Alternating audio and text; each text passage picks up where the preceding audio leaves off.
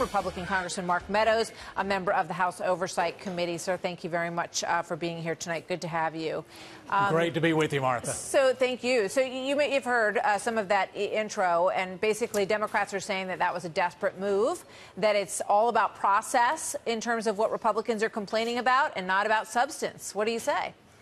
Well, I think we're complaining about both. It's the substance of what is happening behind closed doors and the fact that your viewers can't judge for themselves. I mean, I've never seen anything quite like this. And Jim Jordan was right. It's reached a boiling point. I think that we're giving Adam Schiff the opportunity to open the doors, let the cameras come in, let the American people judge for themselves.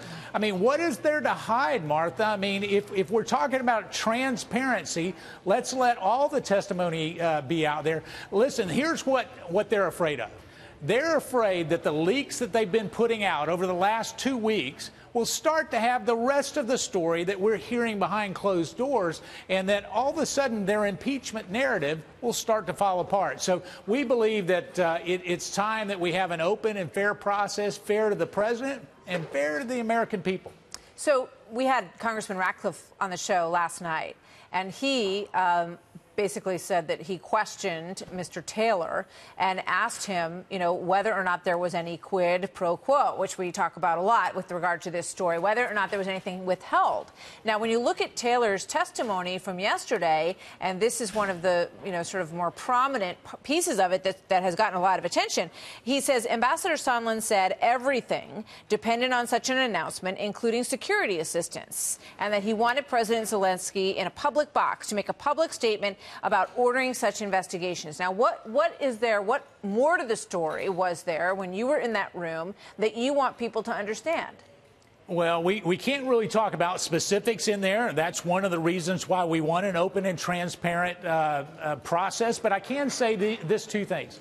That narrative that we heard from Bill Taylor yesterday, or Ambassador Taylor, that narrative was not consistent with other testimony we heard from two other witnesses, at least two other witnesses, and it was not consistent with other cross-examination done by John Ratcliffe and others. And so when we start to see those inconsistencies, we think that that's the important thing, that for a full picture on an impeachment process, that not only the American people, but every member of Congress who's going to be asked to vote for this one way or another should have that benefit. All right, so tonight there is a request for Adam Schiff. It's coming from Jim Jordan and Representative McCall and Devin Nunes. You may be part of that letter as well, to Representative Adam Schiff, saying that they want an interview with the whistleblower and any individuals that the whistleblower relied on to assemble that complaint. Where's that going to go? Well, I think it'll go nowhere with Adam Schiff, because he wants to make sure that this whistleblower's allegations, many of which, by the way, I don't know that this has been reported, but many of the allegations that the whistleblower has put forth has been directly contradicted by even the Democrat star witnesses. And so we want to hear from them. It's in America, you should be able to face your accuser. And I can tell you that when you find this out, when we start to look at the whistleblower and hear from them, we will see that they didn't have any firsthand knowledge. We want to talk to those people that have firsthand knowledge. All right. You know, I think a lot of people would look at the process and say that a number of the people that have been brought into that room, and I think you're right, I think Americans want to be able to see these transcripts and hear this process, because after all, we're talking about something enormously serious here, about the potential to impeach the President of the United States 12 months from a national election.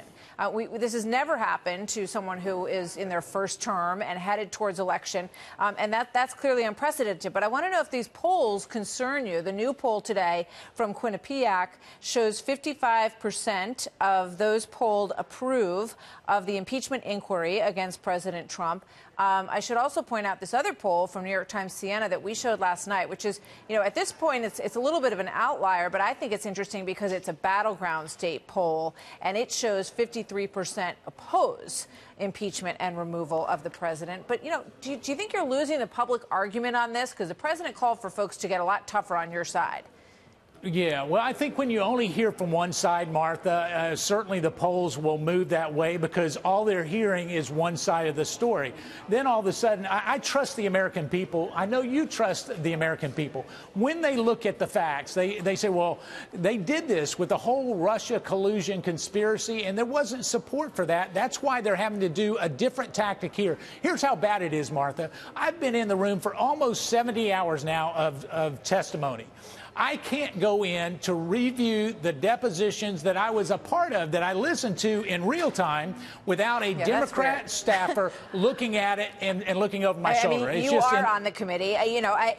Do you think that was a good stunt or a bad stunt today to force their way in? Because, people remember Trey Gowdy on the Benghazi situation saying, sorry, everybody, the only folks who get in this room are those who are actually on the committee.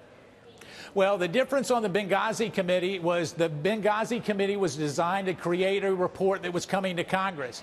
This is actually different. Every member is going to have to vote on it. And when you start to look at this, this is very different. When you look at what we have, there's not a single classified thing that's been discussed. There's no reason why the cameras can't be there. Benghazi, you had a lot of classified, a lot of privileged information that we didn't want to share with our enemies. This is a totally different scenario. All right. Any big headline from Ms. Cooper's testimony today before I let you go? No big headlines. I will say some of the facts that she gave today contradicted the witness from yesterday, and so we're going to have to go back and reconcile that, and so you'll see that in the coming days. Contradicted in what way? Well, I think they contradicted some of who she said was involved in making certain decisions was directly at odds with what we heard from the ambassador yesterday. Okay. Congressman Mark Meadows, thank you very much. Good to see you tonight, sir. Thank you. Take care.